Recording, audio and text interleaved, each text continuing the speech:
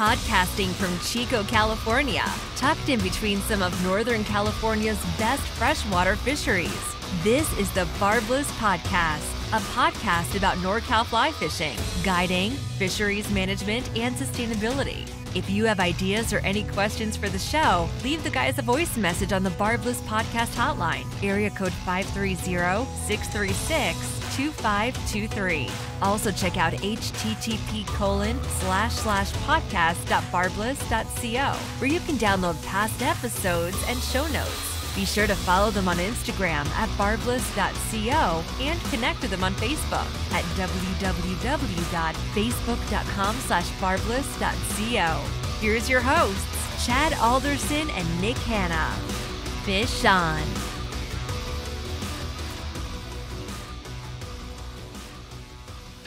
Hey, welcome everybody to another episode of the Barbless Podcast. I'm your host, Nick Hanna. Hey, Nick. NorCal Fly Guy. At NorCal Fly Guy. It's funny when I'm out on the river, people don't even say my name. They're just like, "Hey, NorCal Fly Guy, how's it going?" Nick famous. Oh man, what's up, man? Have you been out fishing? Yeah, I did the North Fork of the Feather. Nice. And I watched my wife lose a couple super nice fish. Sweet. But we made some adjustments, and we're gonna go back out there tomorrow. I was lucky enough to go fish the close section of the Feather downtown. Wait, how did you do that? With a couple legally biologists. Oh, well, no, yeah, legally with spears and stuff. We had the yellow vests and everything. It was fun, man. I've never tagged steelhead before, and I think the most steelhead they've tagged in one day was 21. So let's back up for a second. You got invited to go out there and tag steelhead then? Yep. Okay. Yep. Okay, and the most that they had ever tagged in a session was how many? 21. How many did you get that day? 37. Oh, you got lucky then, I guess. Huh?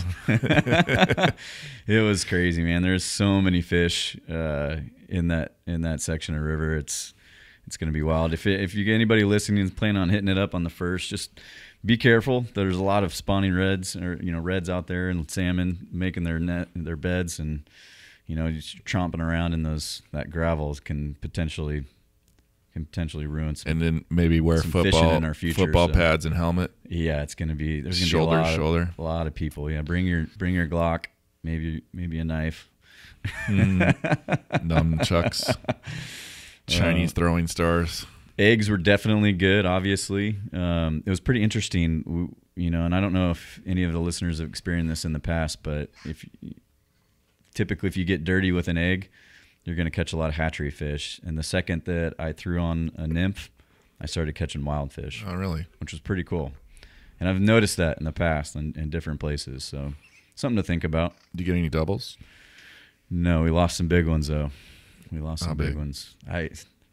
700 millimeters plus. Come on, this is a metric system. Every time we measured a fish, it was in millimeters. The average was probably 490 millimeters, which is, I don't know, anywhere between like 5 or 6 feet, 19 and 21 inches. Oh, okay. With the biggest being, I think, 25 inches. So nice. It was awesome. I had a good time.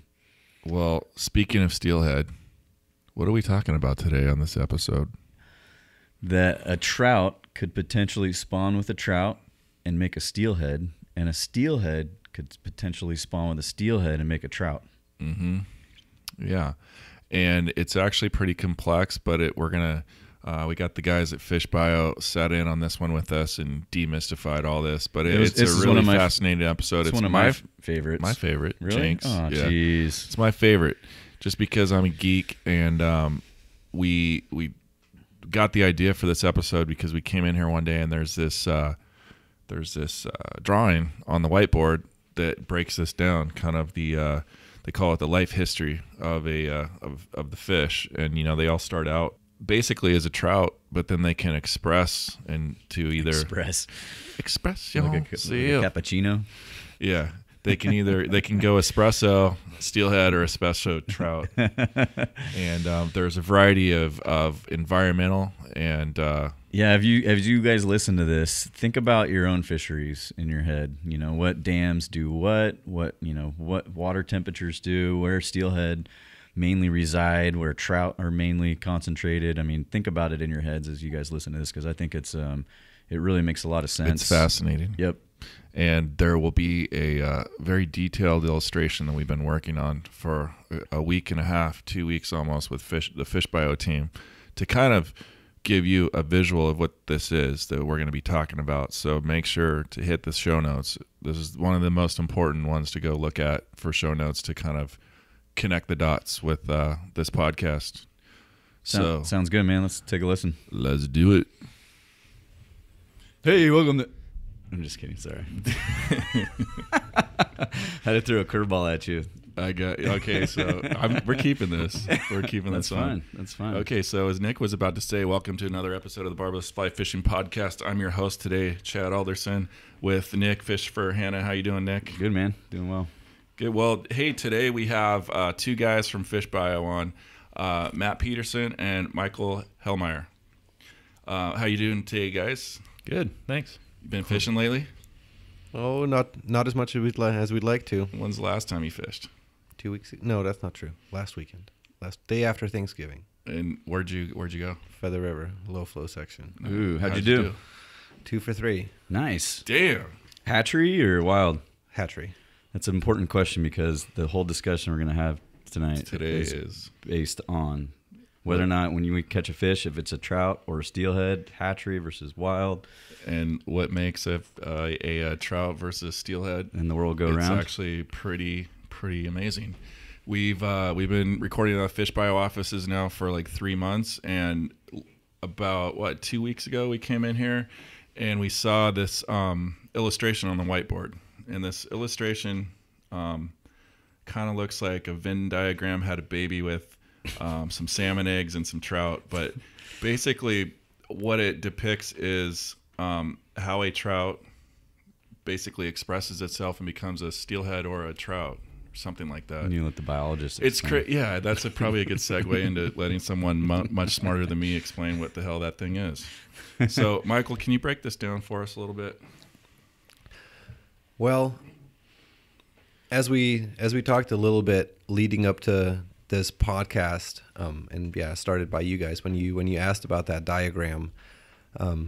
Rainbow trout and steelhead are basically the same species. They are the same species, but they're two different life history forms of that species. And over the past 50, 60, 70 years, a lot of research has gone into figuring out or trying to determine what makes the embryo or an individual fish choose or follow one life history pathway over another. Does it stay in the river or stay in a lake year round, or does it end up going to the ocean and then come back to freshwater to spawn? And so, just so I'm clear, this egg, the embryo, before it comes out, it's going to make a decision somehow that it's going to become a steelhead or a trout. And I made that decision before.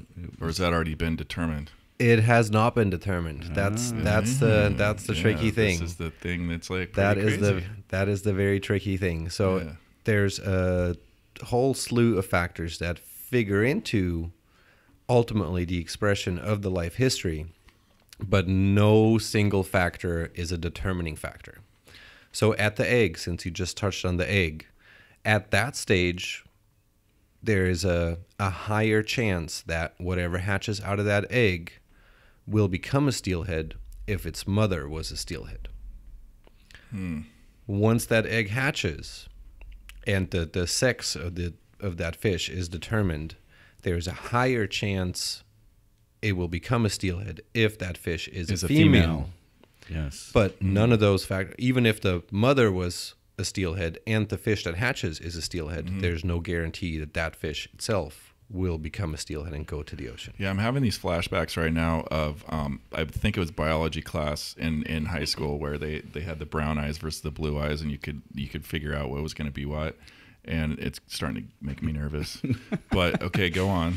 I'm following so far. Well, it's interesting because of what you said earlier. That's why you can't, if you look at the regulations, everything in our waterways say 2 hatchery trout or 2 hatchery steelhead if you were going to keep any fish, because a trout potentially could be a steelhead or anadromous fish which are protected, right?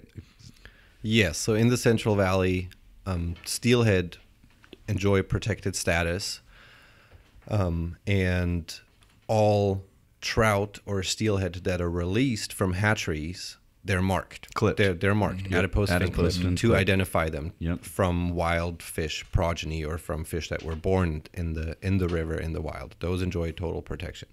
So there might be resident fish that never go to the ocean on a lot of Central Valley streams, starting, I don't know, from the Merced on up to the Yuba, Battle Creek, Deer Creek to the Sacramento. Right. Up in Redding, there is a lot of resident fish there, but they might be steelhead, or their progeny could become steelhead.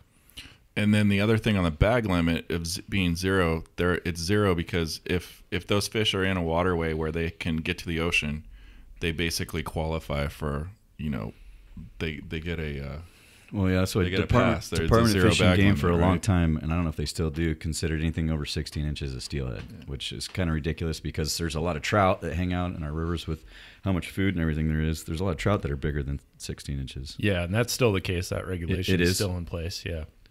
And that's exactly, is that just why? I mean, but you were saying size doesn't matter. It doesn't matter. No, if a fish is 2 years old, and it's somewhere in the 8 to 10 inch range, that fish could still go to the ocean, could still follow that steelhead life history, or it could remain in fresh water. So you don't know. There's no way to tell them apart. Oh, so they can become a steelhead years down the road, potentially. They could be in freshwater their whole life, never gone out. They can smolt at a variety of ages, anywhere from they could spend 1 year in freshwater, or they could spend up to the oldest smolt ever recorded, I think, is about 7, and that was out of the Columbia River. So they can span a wide range of ages. Can you guys, there's a few listeners I know of that might not know what smolting is. I barely do. Can you guys kind of break that down a little? Yeah, it's a it's a physiological transformation that salmon and steelhead undergo to prepare themselves to move from freshwater habitats into saltwater habitats.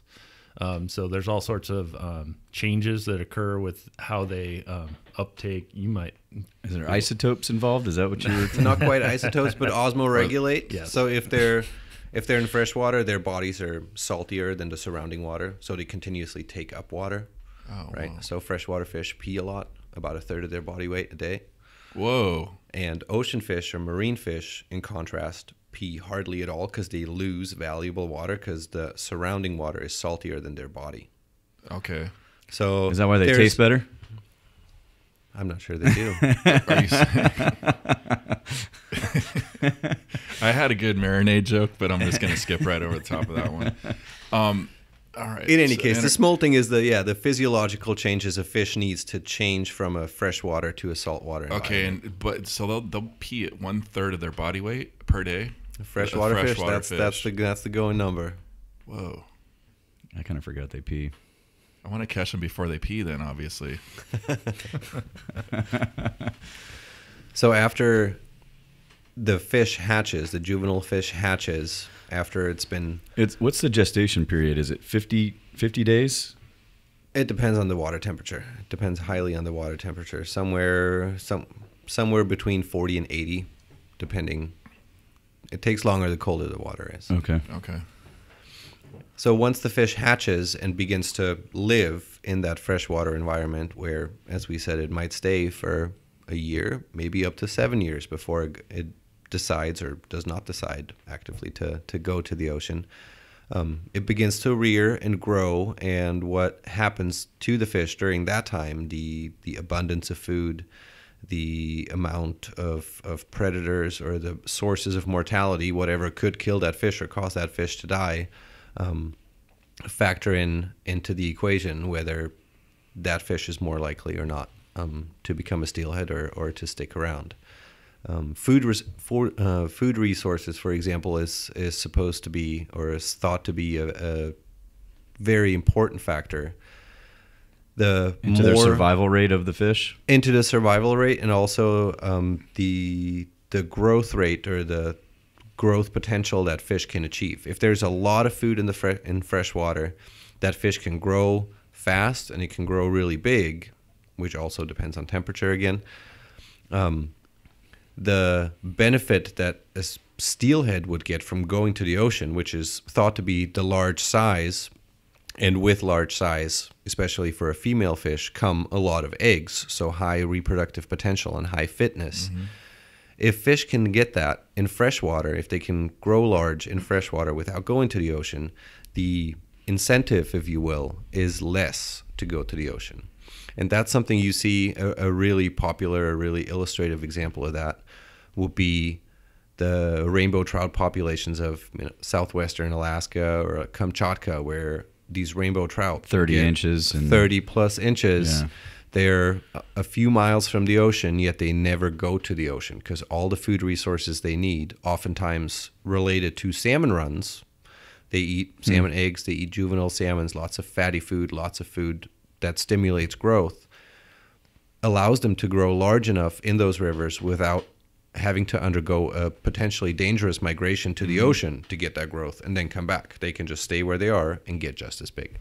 And on the other end, just like some of our coastal streams in California that are almost dry most of the year, all these steelhead will come in, spawn, and then the fry will boogie right back out and go to the ocean because the river's potentially dry and there's not a lot of food. They'll take a couple of years to smolt.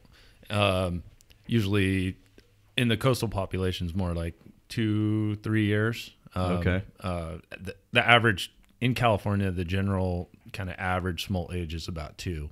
I mentioned 7 earlier. That's from an inland Columbia River population. Mm-hmm. That's a long ways away from the ocean, and those population that habitat's very poor. So it took those fish a long time to get up to the age and the size where they could smolt. Oh, I see. Yeah, so they do have to hit certain size targets to get out into the ocean to be somewhat successful. That's interesting. And do you know a lot about the steelhead in like Idaho, the A and B class of steelhead that they have there? A little bit, yeah. I think the main distinction between the A run and the B run, and I'm not 100% positive, but the A run spends less time in the ocean.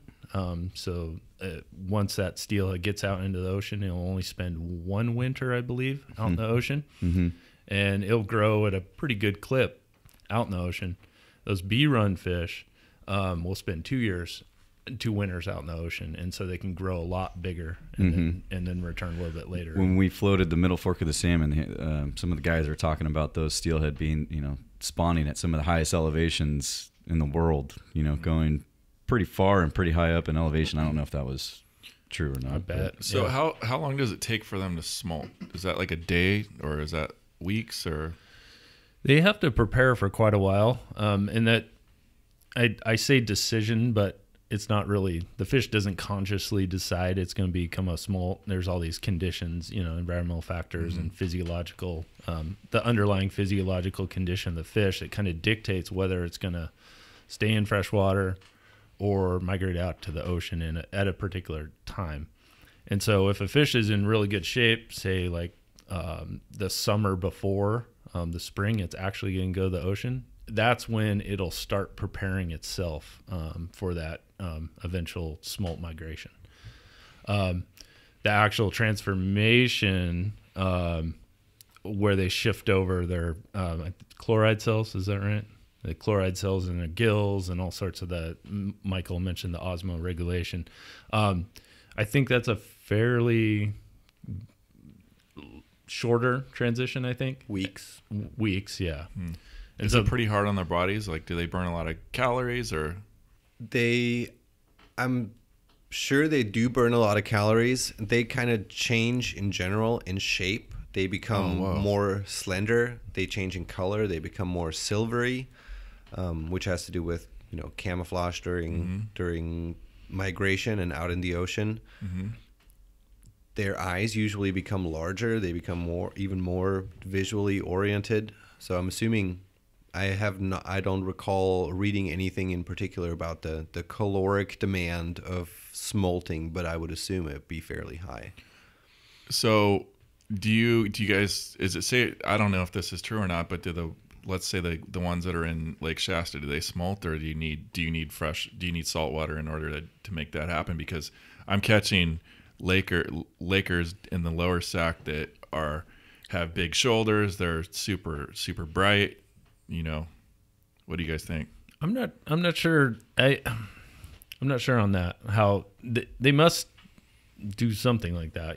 They do silver up a little bit in environments like that. So maybe there's something, the summer before that kind of kicks that into gear. Mm-hmm. But I don't know of much research or anything. I don't think anyone's ever looked into that in freshwater or landlocked populations of steelhead. Because that's pretty much, especially in the upper Sac, that we're assuming that's what they are. There's some steelhead ancestry, some genetics there, yeah. Some genetic ancestry they in those steelhead, because like they got landlocked, right? Yeah. When they built the dam, there was at least 2-year classes, 1 and 2-year-olds of steelhead upstream of that dam when that dam closed. And what those fish did they just become lake run, which is if you ever heard or read or seen, Great Lakes steelhead, that's all those are they real steelhead? That's up for discussion. Yeah, we had Greg Kennedy on recently, and he said that they treat Lake Shasta as like their ocean, and they go up the river. That's what I said. You said that the week before, but since Greg said it, I think those fish are awesome though, and I really believe that they should be used to create more potential wild strain of steelhead within our system, our Central Valley, because I feel like a lot of them below those dams have been lost and affected due to all the damming and water restrictions. I mean, I don't know. Does that make sense at all, or is that? It makes sense insofar that there is probably a steelhead gene pool upstream of the dams that got locked up there, where it might have gotten washed out down below or affected down below. The issue you might have, though, is that even upstream, that steel pool or that gene pool of steelhead might have gotten diluted, because upstream of barriers, upstream of anadromy, there's a lot of fish stocking with hatchery rainbow trout. And once those interbreed, again, that washes out. Like Dunsmuir, they're coming down from Dunsmuir, and they're like, "Hey, what's up? Meet you at Pollard Flat." It is like Finding Nemo when you think about these steelhead and rainbows and hatchery fish making their way out to the ocean, and the size they are. What less than 1%? Well, or very few make it out to the ocean and even come back, right? I'd say average for Central Valley is fairly low. Yeah. Probably 5 to 10% in most years. If you have pretty high water years like 2017, you might have a lot better survival. Yep. Okay, so back to the diagram. So we were at kind of like the fry stage, and then so as it sounds like environmental factors will really play a role in how they express, whether they go trout or steelhead. Yeah, the food. Steelhead. If there's a lot of food and they grow fast, they're more likely to become a rainbow. And that's what that's what the little pie charts are on each one. And we're gonna post a diagram of this on the show notes, guys. So probably should have that for reference when you are driving. When it says temperature up there, is that temperature of the water? That is temperature of the water. So low temperature is trout. High temperature potential steelhead needs to get out of there. And is that correct? Am I reading that right? If the temperature has a potential to get really high, basically over the summer month, if it becomes inhospitable, if it makes the river environment a bad place to be, chances are higher that fish may go the steelhead life history route. So the better conditions are in freshwater, the more likely they'll stay. The worse conditions are in freshwater, the higher benefit they can gain by going to the ocean and coming back.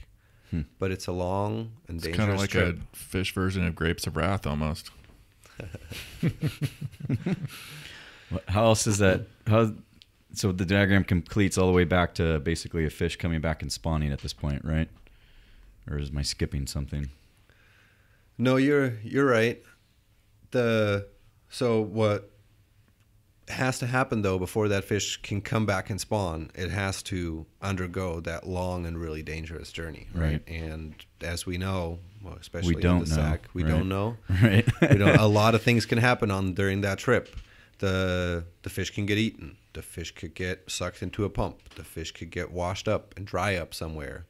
And anything from, seagulls to striped bass to native predators such as pike minnows, who knows what might eat that fish.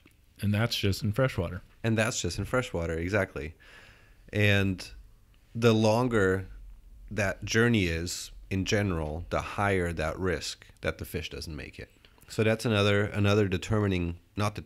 influencing factor, that oftentimes the farther or the longer the distance from the ocean, the higher the proportion of resident fish, or the higher the likelihood that fish become resident. Sense. Because they don't, the journey becomes more and more dangerous the farther you are from the ocean. To me, the takeaway there is, especially as anglers and people that are getting into fishing, need to be so careful with whatever they catch. Whether it's looks like just a little rainbow trout or whatever it is. Those things are so fragile. They have such a long journey to make. I think no matter where you are, especially below a dam, you see a lot of people mishandling fish, and not taking care of them properly. And I've done it before in the past, and I've tried to become a lot better at it. But wetting your hands, you don't really need a glove, but wetting your hands and making sure if you're going to take a cool Instagram or fish photo, you do it quick. Keep that fish in the water, pull it out. You almost want every picture to look like the thing's dripping water off of it, so that just people know that you're trying to do your best to keep that thing alive. And especially for guides, it's their asset, and it's just so cool. Yep.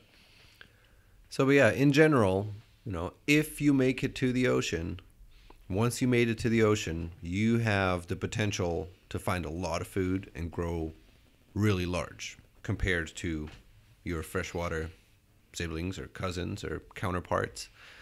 And with fish especially, the larger a fish is, the more eggs it has. So the fecundity, or the amount of offspring it could have, is directly related to the size of the individual, or the size of the female, if you will. And that's just based on economics, like how many eggs it's putting out, right? Exactly. Yeah. The more offspring you can have, the more successful you are in a biological sense. So that's the trade-off that these fish, can go for. The steelhead trade-off is, I'm going to the ocean. I'm going to forego the safe freshwater environment. I'm going to go on a long journey, but I'm going to come back bigger and better and stronger and lay a lot more eggs. And not only with larger size, not only do females make more eggs, but the individual eggs are often of higher quality too, and have higher survival rates for their offspring. But then again, it's a long and dangerous journey. It's a very costly journey from an energetics point of view. They swim hundreds, thousands of miles sometimes, often without feeding. They need reserves. When they finally make it back, they're exhausted and emaciated, and they may not be able to do that multiple times. Steelhead can, in contrast to the other Pacific salmon that die after they spawn. Steelhead can make that trip multiple times, but it's much less likely for a steelhead to spawn repeatedly compared to a resident fish that just stays in place. Right. And when the season comes, it spawns, and then it stays there. And when the next season comes, it spawns again.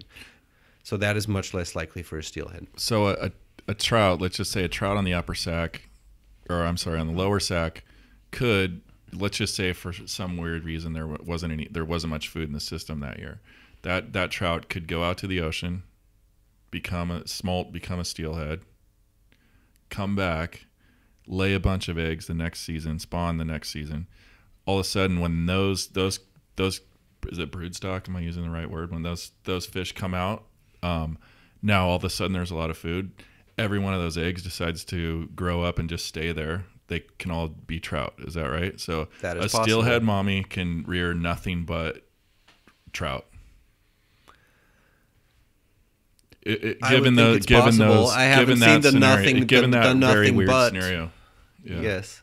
there's blows no my mind. there's no absolutes. Right. And it's all That's what. yeah. That's But what's that, I mean, amazing. that's In if general. the purest, scenario of what you guys are talking about, that could happen, right? Yes, and the contrary, right? Yeah, and the contrary. Two fish that have never gone more than a mile from Shasta Dam or Keswick, I guess, could have offspring, and all of those go to the ocean. That would be the opposite extreme, and that could happen in theory. How does the length of the migration affect the amount of times that the fish is going to spawn, like a steelhead?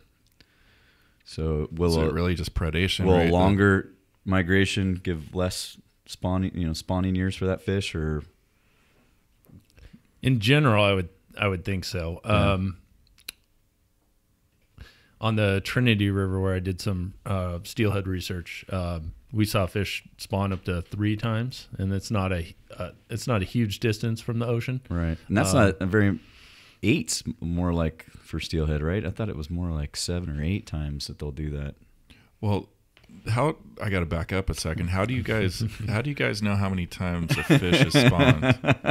Yeah, so there's a couple different ways I guess you could tell. One is from if you physically handle the fish multiple times, and if it has a tag, Right. and you recover that tag multiple times, you could determine it that way. For my master's thesis work, I use scales. So scales collected from adult fish, and those are pretty. If a fish is spawned, it's pretty. The scale pattern. It's like the ring of a tree, It's right? like a tree ring, exactly. A spawning check is what it's called. It's like a ragged. Someone ripped a piece of paper around the whole edge of the scale, and then there's more ocean growth on top of that. So nice smooth rings, and then it degrades again. So you can really tell pretty easily when it met the freshwater. And yeah, you can tell when it spawned the next year that it had to survive and go back out to the ocean. It grew a little bit more, and it came back in again and spawned. So on the Trinity, I think we saw that up to 3 times maximum. There was like 1 fish out of 2,500 fish that I examined. Wow. Trout, on the other hand, I think you're right. I think they can spawn multiple times. I've heard 7, 8 times in certain locations. Gotcha. I want to say. so, do you guys? I want to post a picture of these scales with the rings on them. Do you guys have anything you Yep. could post? I do. I have a lot. Yeah, that's pretty cool. And then, can you see that with the naked eye and maybe a magnifying glass, or do you need like a microscope? Well, yeah, generally, I mean, the scale is only about 4 to 5 millimeters in diameter. But we used a microscope outfitted with a digital camera. And so I actually took images of all the scales that I examined for my work. Oh, that's cool. And then, so yeah, they can be blown up pretty well. And yeah, it's fairly obvious with the naked eye once you enlarge it. Wow, It's very cool. that's pretty cool. You knew that, Nick. What, the rings of the tree? Yeah. No, but that brings up a really, really important point, right? As we talked a little bit earlier about what by the measure by which biological success is measured is how many offspring you can produce.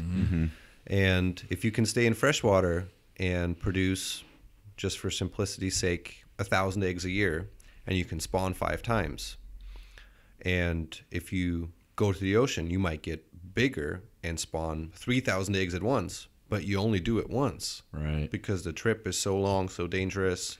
Right. Ultimately, the End the results fish that are the stay- same. The end result, if one fish does it 5 times at 1,000 eggs, has 5,000 eggs. The other fish has 3,000 eggs with spawning once.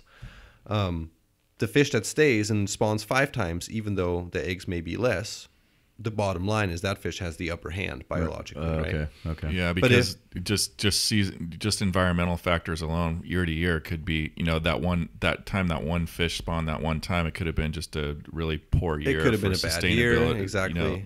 The carrying capacity of the river just wasn't what it was, say, the year before. Yeah.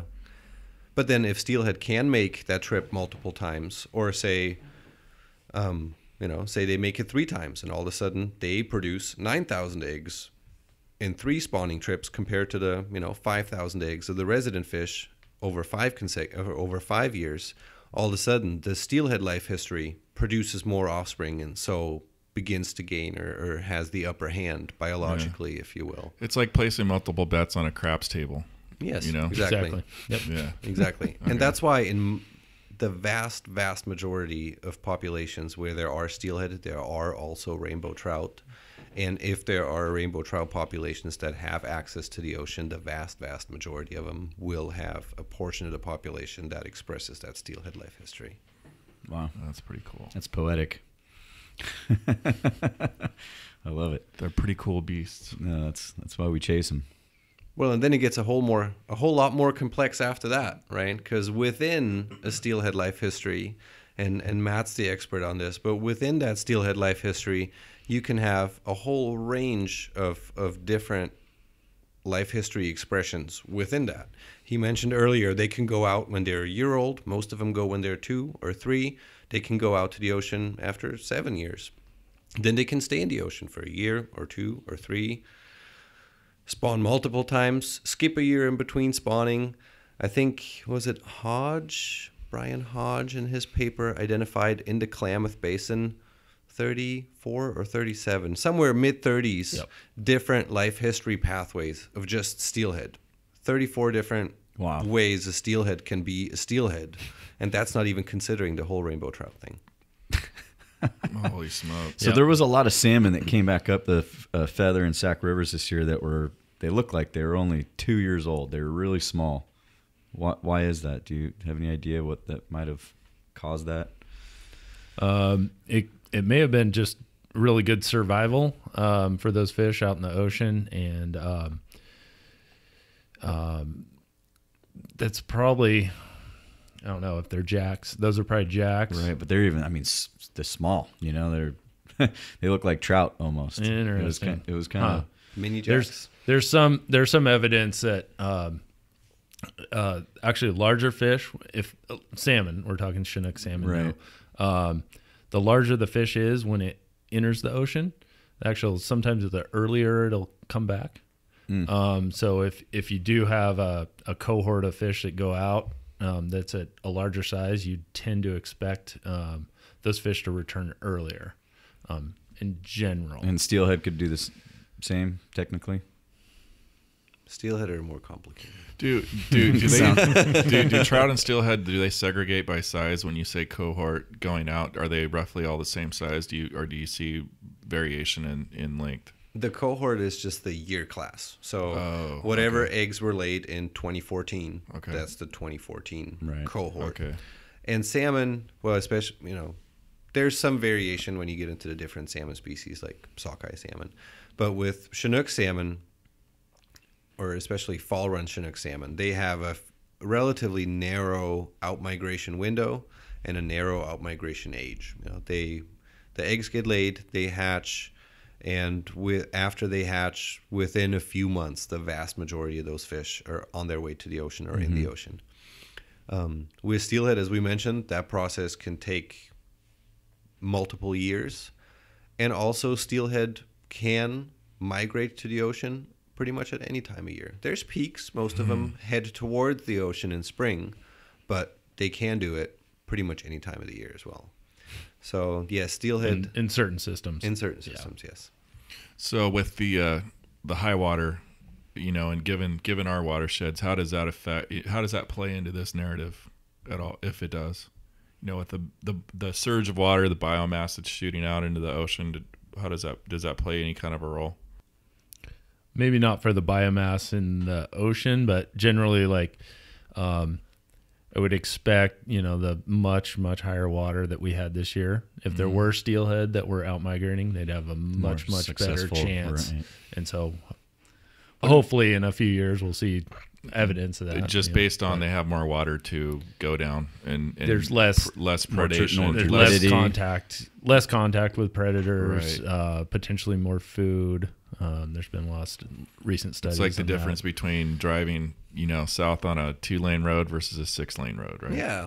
Or running on the treadmill and against the treadmill or with the treadmill. The fast current transports you, or If you're stuck in an aquarium with a small aquarium with a bass, that might eat you, or a large aquarium with a bass, that might eat you. Chances you'll survive longer, or your chances of survival are higher if you're in the large aquarium. What happens when the steelhead go out to the ocean or salmon? Do we even know?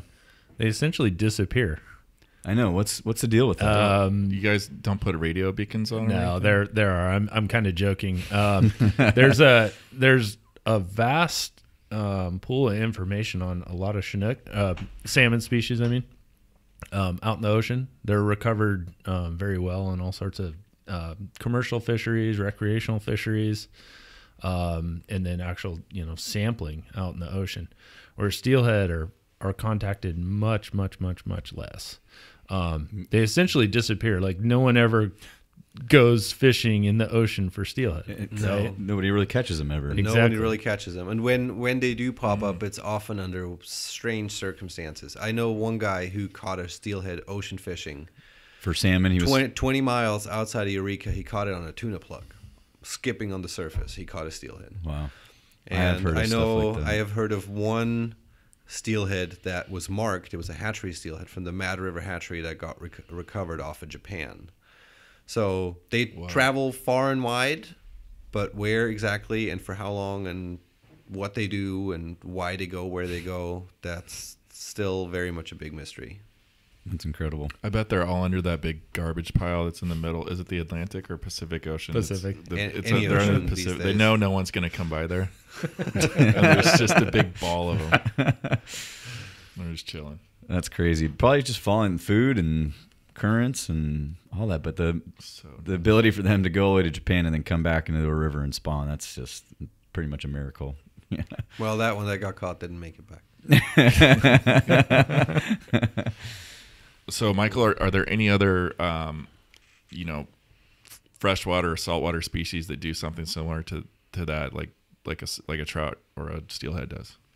There's quite a few species that do have a similar life history insofar that they undertake really, really long migration. They grow in a completely different place than where they actually lay their eggs and spawn.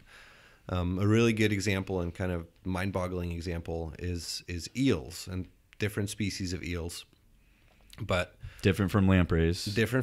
Not lampreys. We do not have eels on the West Coast, but there are eels on the East Coast, and there's eels in Europe. And I've worked a little bit over the past couple of years with European eels, actually. And what they do is they kind of do the opposite of what steelhead do. They grow to maturity, grow to adulthood in freshwater, but then spawn in the ocean. And not just anywhere in the ocean, but there's this fairly defined, I think by now, modern science, after years and years, has it narrowed down to a few hundred square miles of where it is. It's somewhere halfway between Bermuda and the Caribbean in the Sargasso Sea. That's where the adults actually lay their eggs, somewhere 3,000 feet below the surface in the Atlantic Ocean. And then their juveniles drift with the Gulf Stream. Takes them about 2 to 3 years to the European coasts. And there, the eels, glass eels, at that point you might have heard of that. Glass eel soup is kind of a delicacy in the Far East. But glass eels start to migrate up the rivers to lakes, suitable freshwater habitats, and stay there and grow for anywhere between 5 and 20 years. Wow. And then again, once they get to a big enough size, I was mentioning the Lake Constance example earlier, smack in the middle of Europe. Once they get to a certain size, usually starts in the fall, they migrate downstream out of the lake, all the way down the Rhine River into the North Sea, around England, and somewhere between the Caribbean and Bermuda. And do they smolt like steelhead do? They do. They have a physical transformation. And very very similar to what steelhead. Their eyes get bigger. Whoa. Their bellies go from yellowish to silvery. So they have that same counter shading, very light silvery below, dark on top. It makes you wonder if there's any, ancestral history there. That maybe they're from the same, I don't know. Between eels and steelhead, that's a long shot. I go out on a limb and say that there certainly is between brown trout and steelhead, which brown trout are very, very similar to steelhead when it comes to life history. And I love brown trout. And anadromy. So in Europe, they have sea trout, which are anadromous brown trout that do the same thing that steelhead do here. In Argentina, right? I mean, is that in Argentina? Right. In Argentina, they have sea run browns. There are some rumors there's sea run browns somewhere on the West Coast. I have yet to see one. they talk about that on the Trinity? On the Trinity, yes. Yeah, no, yes. we've heard a lot about that. I've seen fish that have a really blue kind of iridescence to them, and then the local or what we think of native browns are a lot yellower. And that's maybe a more silvery brown. I don't know if that's true or not, but I mean, I've caught, and you were with me. What was that, a year ago? I've caught brown trout on the Pitt River where they were definitely not sea run, but they could have passed for a sea run brown trout based on their coloration. So that's not. Right. I wouldn't. Can't label bet like on that based on coloration. That's pretty cool. So those eels are fished for. They're harvested in that lake, and eels are harvested in that lake. They taste better when they're smaller, or when they get. I think most fish do taste better when they're smaller. Right. The typical size of one of those would be somewhere between 30 and 40 inches. Yeah. Once they get bigger, they're kind of fire hose, fire hose diameter. Very, very fatty, very greasy. Do they use the water that just like the steelhead do? The springtime, the flows are high. They'll try to come up in same situation. I'm not sure when the eels migrate upstream. I think it's a year. It's not that easy for them to time. How long does it take till you arrive on the coast from, via the Gulf Stream from the Caribbean?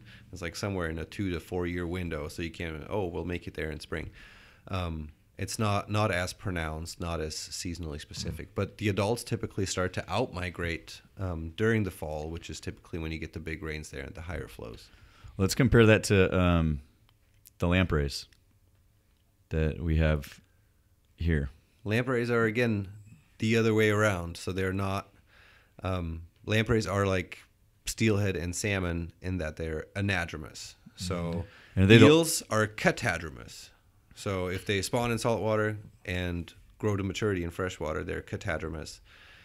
The other way around, like salmon and steelhead do, they're anadromous. And lampreys are anadromous. One of the oldest species that has been coming and using our freshwaters, right? Yes, yes. Jawless fish. They don't even have a jaw yet. That had not even developed in lampreys, and they're, I guess you could classify them as predatory. They're either parasitic, or there's lamprey stages that the adult stage all they do is reproduce. So they're parasitic and jawless. It sounds like a politician. Matt, tell us about their spawning habitat, or like how they spawn in our local waters. You were mentioning something about I thought they're broadcast spawners or free spawners, but you said they actually create beds. Yeah, they essentially create nests similar to salmon and steelhead. But what's really unique about lamprey spawning behavior is that they'll actually they'll make a kind of a pot-shaped depression. But how they remove the rocks is with their suckers, and they'll actually grab the rocks with their mouth and move the rocks, and so they'll move the rocks into like a ring-shaped ring around like campfire almost? Essentially, yeah, wow. Exactly. And there's like just a bowl-shaped depression with a ring of rocks around it. Wow. And I've seen that on the Little River in Humboldt County. How big of a diameter are we talking? Oh, about 8 inches, 6 to 8 inches, wow. Probably. Yeah, about your hand. Size of your hand. Yeah, it's pretty neat. Huh. So they're in sturgeon. They're do you think they're older than the lampreys, or you think the lampreys are? I know individual sturgeon can get older than individual lampreys, right? But I think as a species, unlike an individual sturgeon can get older than an individual lamprey. Right. I think on the tree of life, if you will, I think lampreys came before sturgeon. Right, right.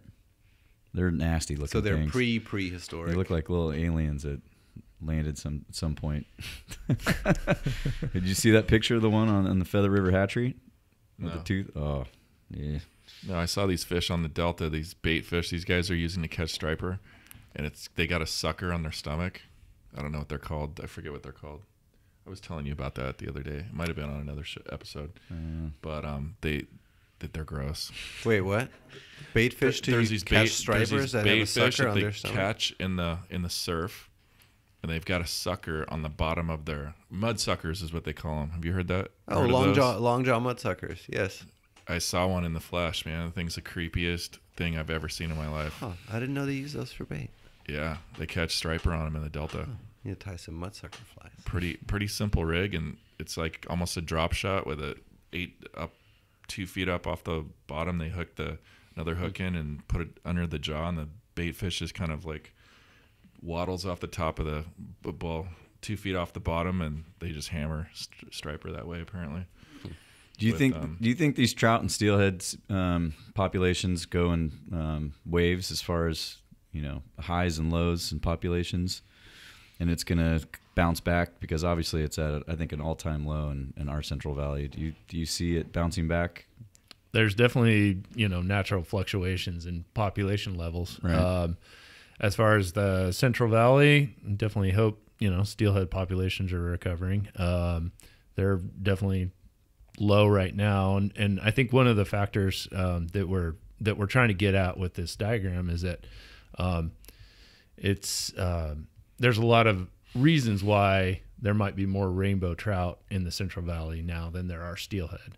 And it's a lot of the environmental conditions and a lot of the degradation that has occurred in the Central Valley. Mm-hmm. So we've shifted, you know, for your listeners, you know, we've identified all sorts of different factors where if you shift water temperatures, let's say, or if you shift food production a certain way, you're going to tend to get more rainbow trout than steelhead. And a lot of streams in the Central Valley are a classic case where we've shifted things way in one direction. And I think that's one of the main reasons why we have a bunch of rainbow trout below all our tailwater dams, but not a lot of steelhead. When did the Shasta Dam go in? 1945. So can you describe like the current conditions in the lower Sac that are making more? It makes a lot of sense because when they put that dam in, so much cold water started coming out. Yeah, I just want to understand like the state of the union today on the lower Sac, right. And then if we wanted a bunch of steelhead to come in or raise the temperatures, set it up to where they might want to stick around and start coming in bigger numbers, what would you do? There was a lot of steelhead in the 70s, you know, and I think it just started getting colder and colder and colder coming out of the dam. I mean, did that have an impact on it? It certainly might have, Yeah. you know, and it's a culmination of factors, right? The water temperature and the discharge goes along with the food production. Right. All of a sudden, Right. and the Sacramento and other Central Valley streams are a good example of that, where all of a sudden in places where before you might have had a section of river that got really, really warm during summer, you might have had a section that Right. dried up during summer, all of a sudden you have year-round cold flows. So it became much more hospitable to stay there and not go to the ocean. The invertebrate production to food production is most likely higher on a year-round basis because those conditions are good on a year-round basis. So you've kind of turned the dial towards the resident life history based on those conditions. At the same time, the migration to the ocean and back has become more dangerous due to predation, death of entrainment. 1,000 cuts. Yeah, exactly. And I think really promising, the really cool thing about steelhead or rainbow trout is that they seem to retain that flexibility to shift the life history or produce more of one life history over another as conditions change. So there are some incidences where rainbow trout population have been isolated. Well, they were steelhead, then they became isolated by a dam. Mm-hmm. And once they were given a chance, that steelhead life history showed back up again. So if those fish were transplanted below a dam, some of those went to the ocean. So they can still do that, even though they haven't done it for generations and generations. Another example from the Kamchatka Peninsula, where the steelhead life history was severely depressed due to commercial fishing. They fished in the estuary and just pretty much caught every steelhead. So there were hardly any steelhead left. And then they banned commercial fishing. And within a couple generations, the steelhead runs bounced back. So there's, I don't know to what extent you want to get into, you know, artificially trying to twist those dials to force one life history over another. And it may have side effects. And you may have to decide what it is that you really want in your population. Do you want an overall large number? You know, do you want 10,000? Would you rather have 10,000 rainbow trout, or would you rather have 1,000 rainbow trout and 1,000 steelhead? So there's going to be trade-offs involved if you try to manage actively over one life history over another. But yeah, I think the good thing about it, the really neat thing about steelhead, the adaptation, rainbow, is that the potential remains there, right, to go either way. Once they become a steelhead, they can't go back, right? Or is it more of a definition? Or is a steelhead more defined by what it chooses to do rather than what it looks like? Where you have been, I guess. If Yeah. you have been to the ocean, You're a steelhead you're for a life. steelhead. A rainbow trout that has made it to the ocean is officially a steelhead. It's like they get a tattoo. They've graduated. Yeah. Okay. This is all super good information. Thank you guys for coming in and thank you talking very with much. us. Yeah, about good this. to be here. Yep, been fun. I learned a lot. It's a really neat just view of this diagram. I think it should be out everywhere so people can see it and kind of understand it. It will be soon. Good. All right. Well, thanks again, guys, for coming on. Thanks for taking the time. Thanks Thank for you. having us. Right. This podcast would not be possible without support from our sponsors, FishBio and Amp.Build.